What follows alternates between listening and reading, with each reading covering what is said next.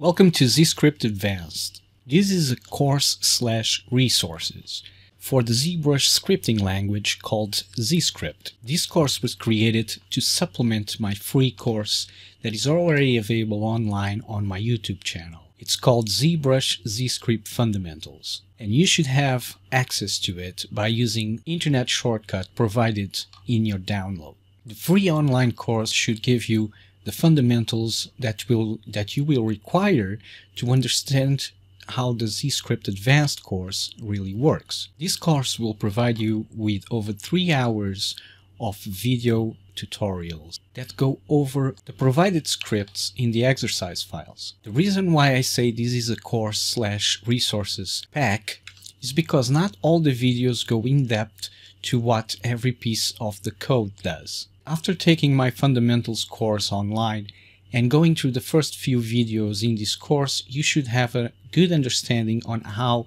the last videos in the code provided really works. We're going to start up the course by looking at plugin behavior, and I'm going to supply you with 2 little plugins here that will help you understand how variables work across plugins and how you'll be able to communicate between plugins. We're going to learn how we can use custom images in our switches. So we can use 2 different images, one for an on state and one for an off state. I will also provide you with a base script that will allow you to create radio buttons with custom images. We're going to go over different methods of opening and closing subpalettes with buttons, switches, or buttons that contain images.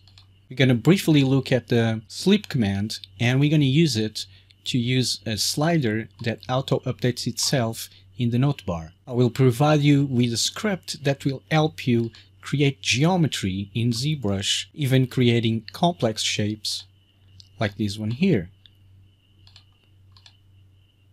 One thing that ZScript lacks is objects, and I will provide you a script where you can have object-oriented programming inside of ZScript.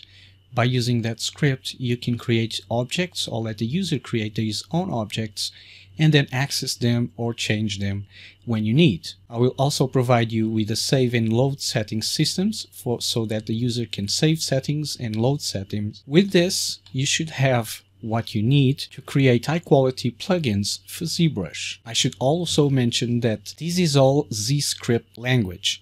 We're only going to use ZScript in this course.